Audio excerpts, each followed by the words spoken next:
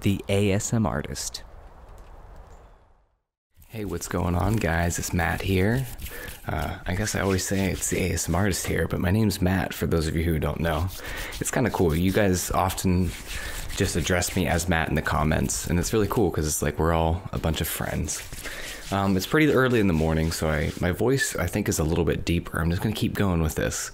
I just started off the video kind of talking like a radio announcer, so yeah, how's it out there on the airwaves, everybody? Yeah, I got some new glasses as well, so let me know what you think of those, guys. I think they look pretty nice, and they're great for filming too, because I paid the extra money to get not only the blue light filter, because I'm always editing on my computer, but also like an anti-reflecting, like you can still see it a little bit, but it's not nearly as bad as my old glasses. It looks really great when I'm filming. It's not like it's distracting, and I can see a lot better now because those glasses I had for like 2 years, and the prescription was old, but... obviously, I have a new backdrop here. This is a series I want to start. I thought this would be an interesting concept of just ASMR, but the ASMR creator just talking about something they really like. And I think that's kind of what a huge thing with my channel is you guys just like that I'm passionate about videos and cameras and pictures and stuff. So why not make like a video that's completely dedicated to that, even though like all my videos kind of already have that aspect, but I just thought it would be interesting. I'm also not using my headphones until I get a new pair, because I don't know what happened to those headphones of mine, but the one side wasn't nearly as loud as the other, so I'd find myself like listening as I'm recording, overcompensating to the side that sounded quieter. And then whenever I was editing and post, that side, I was in that ear like way too much. And like I'd just irritate myself when I was editing. I can't imagine it wasn't irritating to watch. So yeah. But I just want to talk about all my cameras today. So I have quite the collection behind me, minus one, which is the one I'm using to film me. But luckily I have an identical camera as it behind me. So I think we'll start with actually no, I'm going to start with my Graham's old film cameras, because that's the whole reason I got into using the kind of cameras that I do, with the Fujifilm cameras with the retro aesthetic. They look like they're like 50s DSLR or 50s SLRs. So we'll talk a little bit about different kinds of cameras too. By the way, I'm using a black Pro Mist filter, and it's giving the highlights in the background this kind of dreamy look. I hope you're seeing that. But this is my grandma's camera. I think I've showed this on the channel definitely once or twice before. Man, this lens is perfect for this video. So yeah, this is it's like some off-brand SLR. Chinon, I don't think was like a huge brand or whatever, but it's still really cool because if you flip this up, you can open up the back, and that's where your film used to go. Back in the days where there was no digital cameras, the film would go in there, and you'd put this spool down. And to twist to your next film slide, you had this thing right here, and then you'd take your picture. Now, most of these cameras are completely manual, meaning it's all like mechanical parts in there. It does accept a battery, but that's just for the light meter, which will kind of suggest to you if your picture's over or underexposed, because you obviously don't have like a digital sensor that's showing you whether it's over or underexposed. So people really had to rely on the light meter or other tools like that. Yeah, just so satisfying, that sound.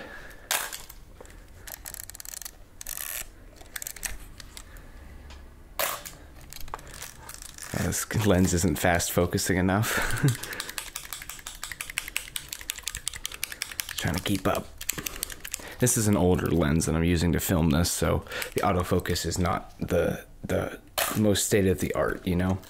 But yeah, this is really cool. This is called an SLR style camera, and these had a mirror in them. Here, I'll unscrew the lens. Lenses used to just be a screw mount. Now there's like, it clicks in, but if you look in there, come on, let's get the focus going. If you look in there, you'll see that mirror. It's probably pretty dirty. And whenever you twist this and you hit the button, you'll see the mirror will flip out of the way super quick. And how quick it does it depends on your shutter speed, or how fast or how long your film is going to be exposed. So this goes up to 1/1000th of a second. It has these dials on top for your shutter speed, and you can get it all the way down to 1 second. Let's see.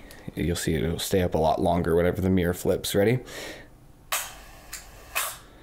Or you can even have it set to B. I don't know what that stands for, but whenever you do B and you hold the shutter down, it stays up as long as you hold it down. And then as soon as you let up, there. But it physically had this mirror, and that would reflect the image coming through your lens up into your viewfinder. This is an optical viewfinder. And then whenever you took the picture, the mirror flips out of the way and it exposes your film. And that's basically how these cameras, I mean, obviously the very first cameras were more rudimentary than that, but these were a pretty simple design if you think about it. I mean, the film itself was the more complex part. And I mean, these are pretty amazing, all the little mechanical parts and stuff, but like the film was just as, if not more important than the actual camera.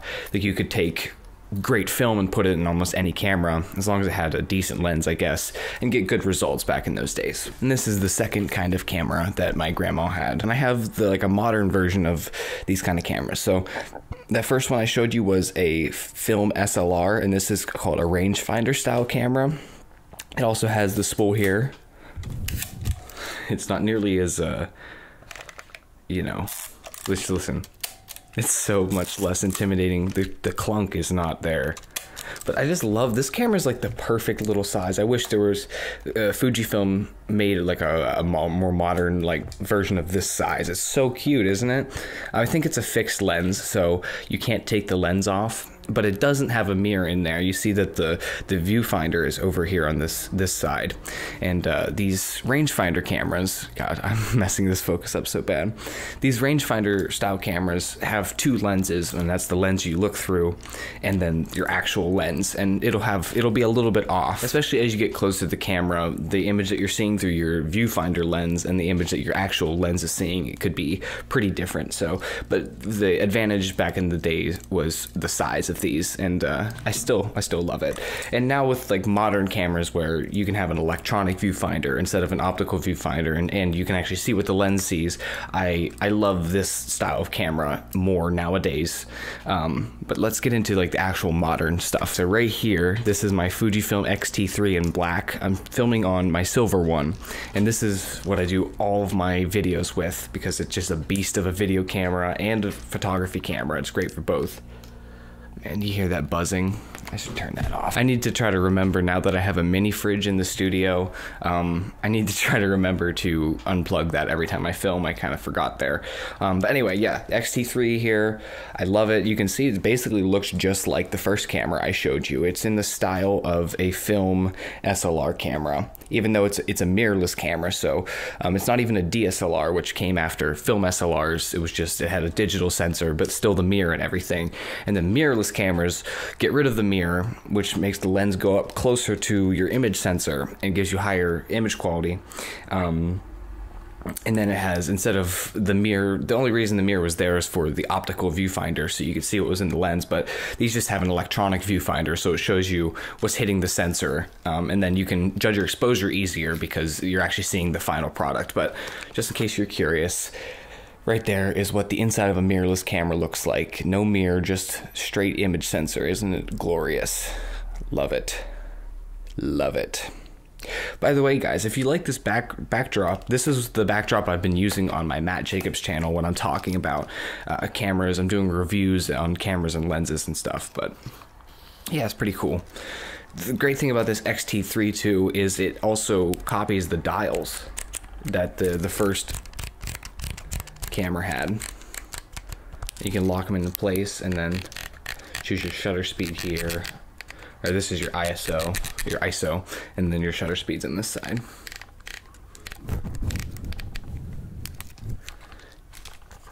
It has a zoom lens on it.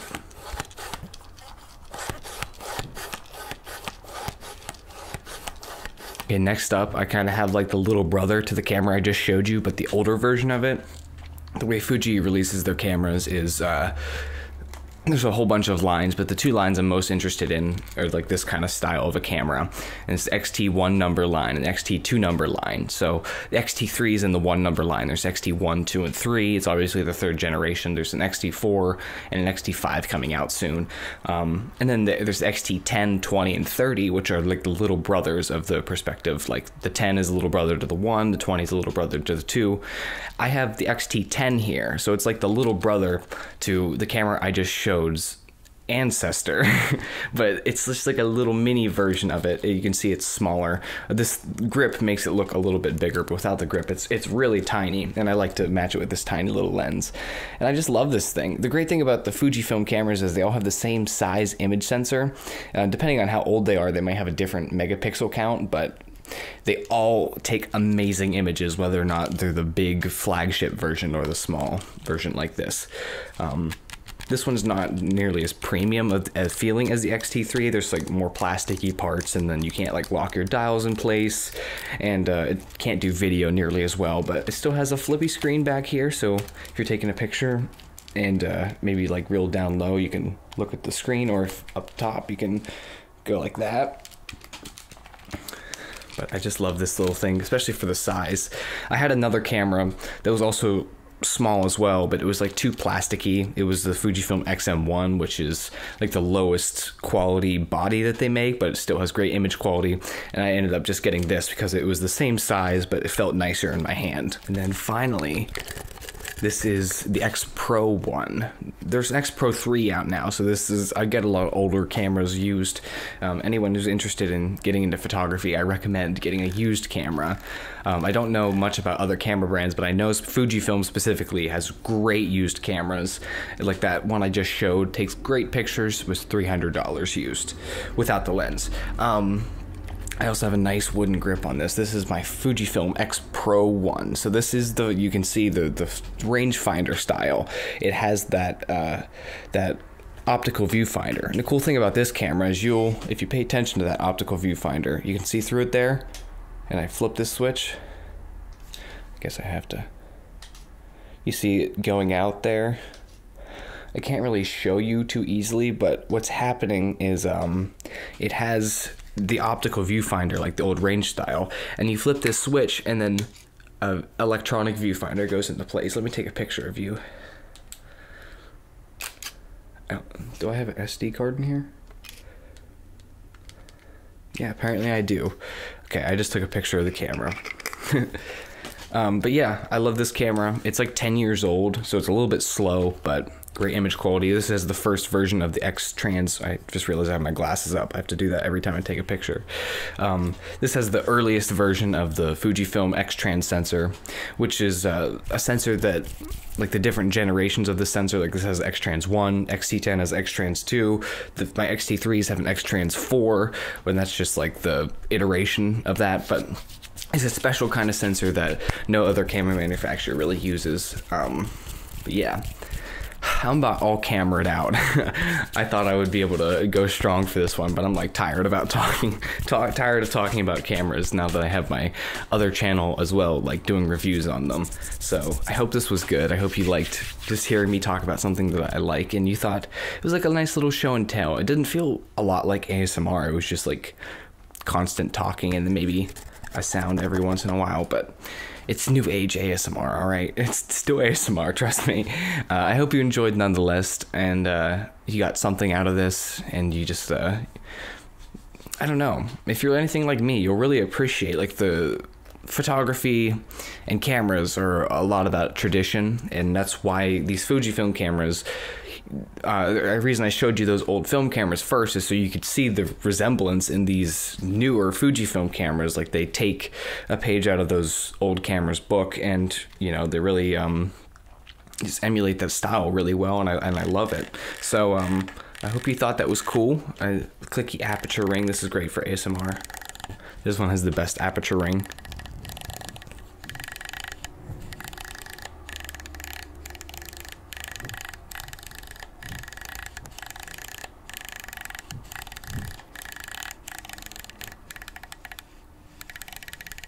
Yeah, there we go. That little lens right there on an XT3 has great autofocus, and Yeah, that's what I use for a lot of my ASMR videos in front of the black backdrop, and just anything with visuals usually that's not with the complete like wide angle lens. I use this little guy. I love this lens. And it's a rangefinder style lens, that's why I have it on this camera. But you can just see like the way it kind of like narrows out is so it stays out of the way of your optical viewfinder. Anyway, completely cameraed out. Thank you for watching. I hope you enjoyed, and I'll hope to see you in the next video. I hope I was more in both ears this time. I obviously don't have my monitors in, so at least I was in the middle instead of overcompensating to the one side. Hopefully you find this interesting. Leave a like if you did. I want to hear from you down in the comments. Leave a comment down below, and I hope to see you in the next one. Bye.